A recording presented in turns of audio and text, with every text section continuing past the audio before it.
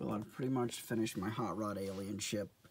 May add a few little minor details here and there, but I think she's pretty well done. You can see the fluorescent base, and it's got blue LEDs for the engine lighting underneath.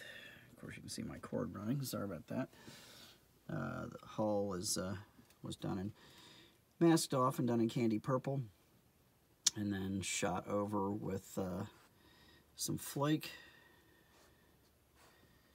clear coated. And there's my little alien in the cockpit. I can take the bubble off so you get a little clearer view. My alien was made out of Sculpey. The cabs I got off at Amazon for the eyes. I used the kit decals after modifying the hull. Used the kit decals to make some little computer screens and components around the perimeter of the inside. Got a little resin cast rat fink that my buddy Chuck did for me in there. And then the dash is just a complement of small shift knobs, that type of thing. Got a few little scale car magazines laying on the floor, an empty box of Dunkin' Donuts, thanks to a gift of many little diorama pieces from a new friend, James Stein, that I met on Facebook last year. And the dashboard, there's some leopard print on the dash that is actually, that material is from my buddy, Sonny DePalma, along with a lot of the ideas that came from this build. This is kind of a tribute to him. And we got a resin skull shifter on an aluminum shift rod.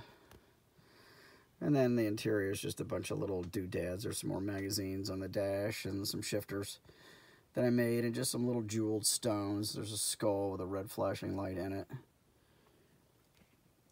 And the hull came this way. As far as the transparent part of it, it's semi-transparent.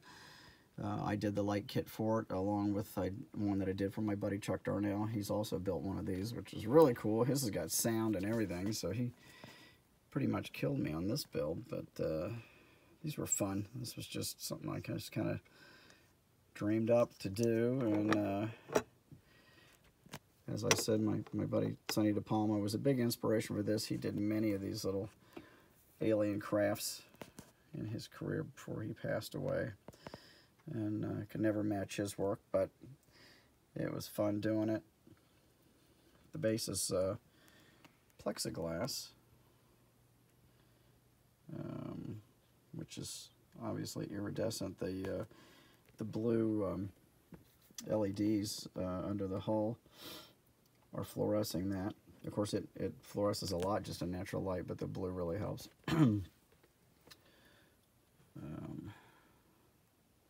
Anyway, that's this build. Pretty much done. I've got a few more little bits and pieces I'm going to add to the interior, but for the most part it's finished. So that'll be the first thing I actually finish for the new year.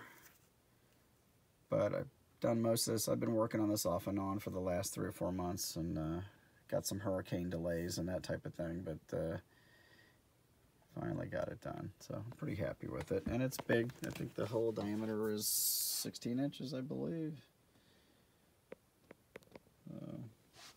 This was an Area 51 ship, I think, from Polar Lights, and I hacked it up, cut it up. These bubbles I got off of Amazon. They're Christmas ornaments, 2-piece Christmas ornaments. This is one half of it. Made the perfect little bubble top for the project, and they were cheap. I got a huge box of them now, so I can make some more of these when I want to, or make myself some red fink Christmas ornaments. But there you have it. The alien hot rod for first build, finished build for 2023. Thanks for watching.